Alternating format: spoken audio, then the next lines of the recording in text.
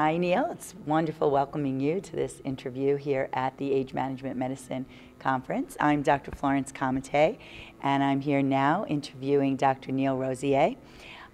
Neil is one of the pioneers in this industry.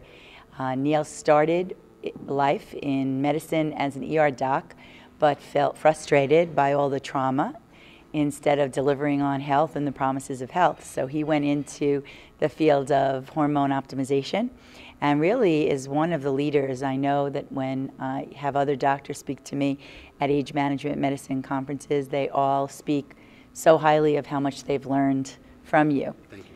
And congratulations on your award today. Thank you. The Dr. What a Allen surprise that was, and what an honor.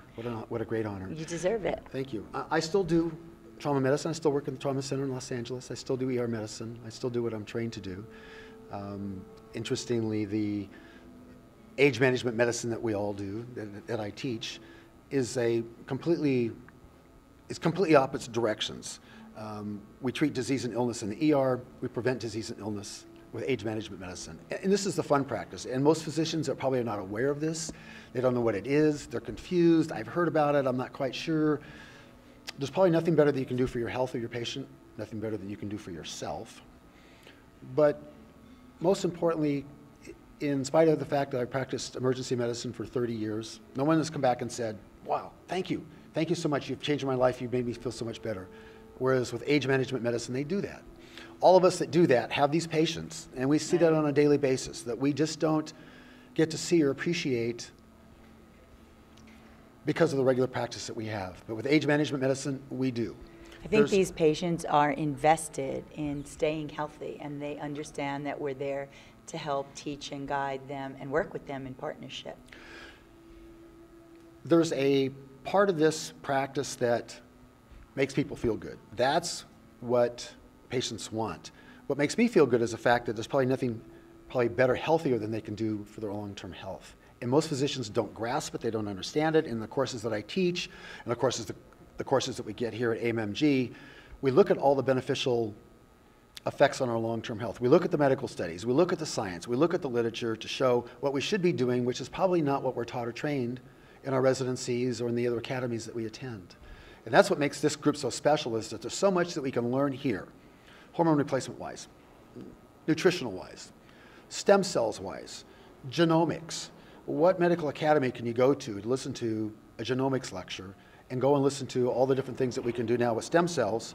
Who gives a better talk on nutrition, vitamins, and supplements than Derek? Dr. Zassola is fabulous with that. So this is a venue that is different than probably most other venues that you could attend, insofar as you're probably not going to get anything anywhere else that you'll get here at AMMG.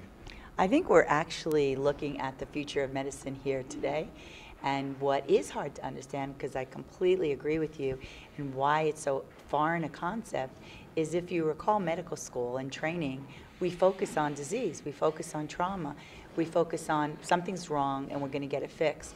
What we're interested in is how do we keep our body in its peak physiological health. That goal, seeking that goal, is completely contrary to the practice of medicine in America today. Absolutely it is. We treat disease and illness. You don't have a disease or illness, come back next year. I've actually had patients kicked out of practices for being too healthy. I've had patients call me from different parts of the country to say they went to see their regular doctor. Their doctor looked at their numbers and said, these are amazing. You don't need to see me for 2 years or 3 years. You're so healthy. Perfect.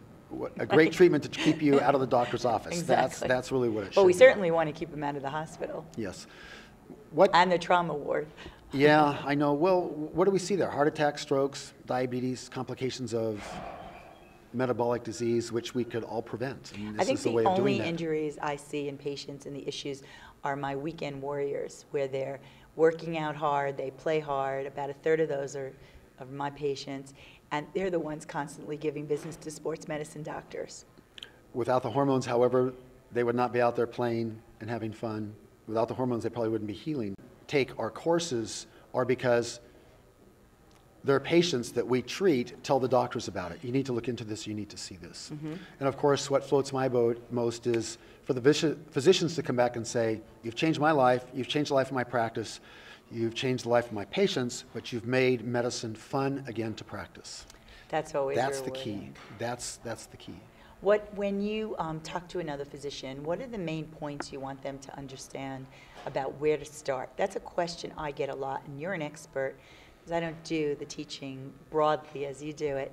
Where do you start with somebody who's coming from a completely alien field?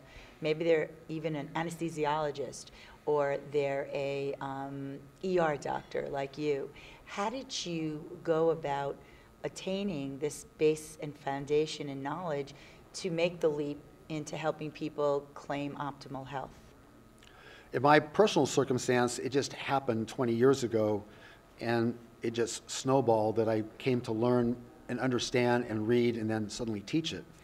But as far as a newbie is concerned, you probably have to explain, or what I would start off by saying is, you probably don't understand what this is all about.